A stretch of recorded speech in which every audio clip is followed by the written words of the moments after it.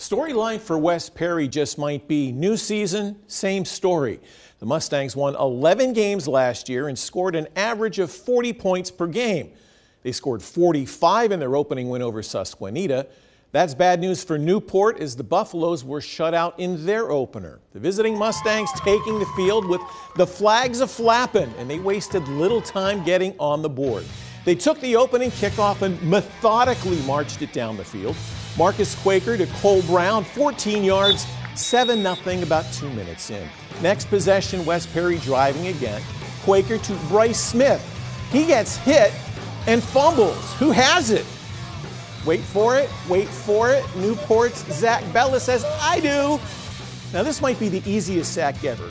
Cody Erno says hello to Newport's Trevin Arnold. Mustangs threatening again. It's Quaker to Smith. Makes a couple of spin moves here. Nice, but stopped just short of the goal line. A few plays later, big Caleb Gutshall is going to score, but is going to pay for it as he is body slammed to the turf. Now, come on, take it easy, fellas. It's only a game. Second quarter now, Gutshall again. 3 yards, a cloud of dust, and a touchdown.